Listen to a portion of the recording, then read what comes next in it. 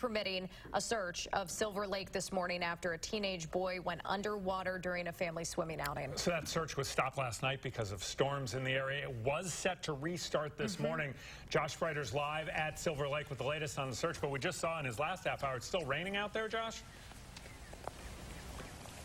Yeah, guys, as you can tell, it's storming here in the town of Portage, and I actually just spoke with police a little bit ago. There's no update, unfortunately, that they can pass along, and this actually happened around 6 o'clock last night. Portage police say an officer was driving by Silver Lake at the time that the call came out here at Silver Lake Beach.